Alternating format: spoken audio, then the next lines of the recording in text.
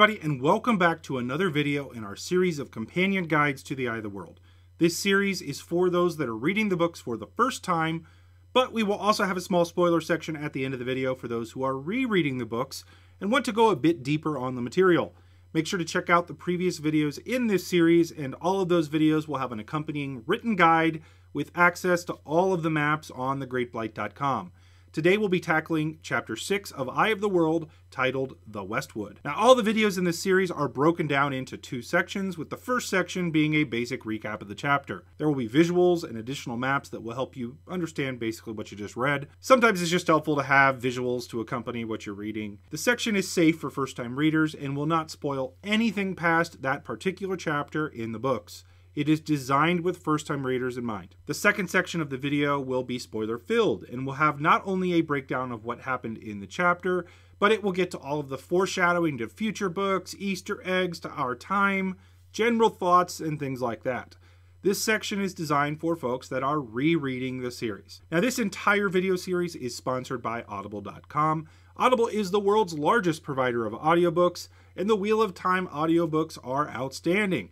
It is my favorite way to reread the series. Audible is offering a free audiobook to all of my viewers. All you have to do is head to www.audibletrial.com/Nae'Blis and get the free trial for the service. You can keep the book even if you don't want to keep the service, and you really support the channel by doing so. Again, www.audibletrial.com/Nae'Blis, or you can follow the link in the description of the video. So let's go ahead and recap Chapter 6 of Eye of the World, titled The Westwood. Now, the chapter opens with Rand preparing to take Tam back to Emond's Field. He has fashioned a litter from the cart in the previous chapter, and he's using blankets to kind of make a litter out of this old cart with blankets to pull Tam along. He moves through the forest near the quarry road, worried that if he gets too far away from the road, he's not going to be able to find his way, but also worried that if he goes on the road, the Trollocs and Myrddraal are going to find him.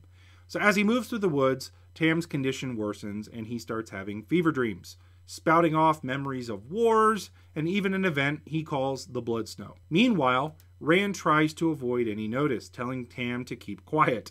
Rand can feel evil and even notices a number of Trollocs and Myrddraal moving west down the road. Rand successfully avoids them while in the woods, but he is scared. Tam continues to have dreams, and Rand brings him closer and closer to what he hopes is the safety of Emond's Field. Tam begins to talk about Layman's Sin, something that Rand isn't familiar with. He talks of Avendazora and Avendaloradera. These are trees that Rand has heard of, and he wonders if creatures like the Green Man and the Ogier may be real, given that Trollocs are real. Then Tam mutters something else that almost stops Rand in his tracks. He says, in remembrance of an event long past, that Carrie would be so happy if he brings back the boy that he found on the side of the mountain, and then he says Rand is a good name. Suddenly, Rand is unsure of who he is and who Tam is, and then the chapter ends. So that's the recap of Chapter 6 of Eye of the World. We are now going to jump into the spoiler section. The rest of this video will carry a spoiler rating of red, with major spoilers running all the way through the final book in the series, A Memory of Light. If you have not finished all of the books of the series, go do that and come back and then watch this. So let's go ahead and start with foreshadowing.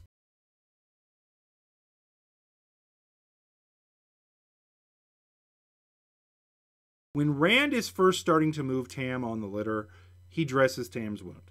He makes the comment in his own thoughts that the wound is only the size of his hand and not deep at all. Truly just a flesh wound. Just a flesh wound. And he's not sure why Tam has the fever that he does. He's even seen Tam take a worse wound and keep working. This is foreshadowing to tell us that not only is there something more to this wound, but it speaks to the danger of shadow spawn in general. Later, when Tam is having his fever dreams, he mentions the Aiel coming over the Dragon Wall and the Blood Snow. Now, these are references to the Aiel War, and we later find out that Tam fought for the Illianer companions and fought in the Aiel Wars. Additionally, these were important events in the story, especially being that Rand was discovered by Tam on Dragonmount. Now, one thing that is very easy to not notice is Rand feeling the Trollocs and Myrddraal before he sees them. He describes it as grit scraping his bones, and he seemingly feels the shadow spawn coming before he sees them. This is the second time Rand seems to be able to feel them, and this is evidence that he can channel, as channelers can feel shadow spawn when they're near. Another thing about this is that the shadow spawn were coming from the east and moving west. So in other words, they were coming from the direction of Emond's Field. This foreshadows the destruction that happened there, which ties in also with Rand having thoughts that Emond's Field would be safe and that they would be just celebrating there and having Beltane festivals. He paints such a rosy picture of everything at Beltane and in Emond's Field and being so relaxing.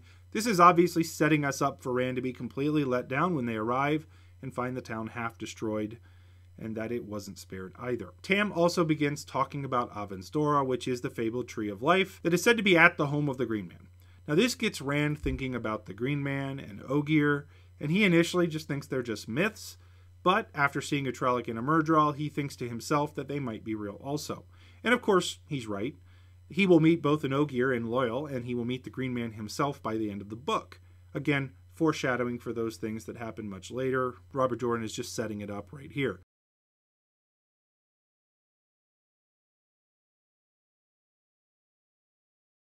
Now, let's hit some general thoughts, as this is one of the shorter chapters in the book. First, Tam talks about the Aiel War during his fever dreams and gives some pretty cool backstory and the history of the Aiel coming over the Dragon Wall, and how the nations of the Westlands completely underestimated the Aiel.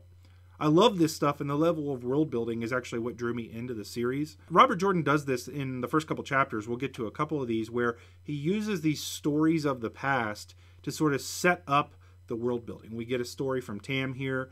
We got another story from Tam in the Ravens prologue. We're about to get some stories from Tom, from Moraine. Again, it's really setting up that world building, and it's one of the things I loved. Now, it's also interesting to note here the level of care that Rand has for Tam. He is desperate to get Tam to safety and overcomes quite a bit of fear to try to save his father. Now, later in the Gathering Storm, there is such a contrast there because he almost kills his dad with balefire. Scenes like this one with Rand moving through the Westwood, dragging his father on a makeshift litter while he's exhausted and starving, they all show how Rand's madness actually progressed later in the series, because we know the starting point and we know how flippin' crazy Rand ends up. Now, the last thing I noticed reading this is that Rand shows a character trait here that he will continue to show throughout the story. Rand tends to deal with reality by shoving it aside and pretending it doesn't exist and by avoiding it. For example, here he denies that Tam could possibly be his father despite hearing it out of his mouth, and internally knowing it's true, by just repeating that Tam is my father, Tam is my father. You know, later when it's fairly clear that he is the Dragon Reborn, he denies this as well and pretends it isn't true. He will do the same thing about being a noble, about dealing with the Black Tower later in the story. It's just something that's a part of his characterization, and you can see that here. He deals with things that he doesn't want to believe by choosing not to believe them. What are your thoughts on the Westwood? Is there any foreshadowing I missed or any observations you had? Please let me know in the comments of the video, and make sure to stay tuned for other videos like this in this series. We will be going through every chapter of Eye of the World, and eventually we'll hit the other books as well. Make sure to like this video and subscribe to the channel to be updated when I release more Wheel of Time content. That's all I do here. And remember to get your free audiobook at audibletrial.com/Nae'Blis. Thanks for watching, everybody, and until next time, peace out.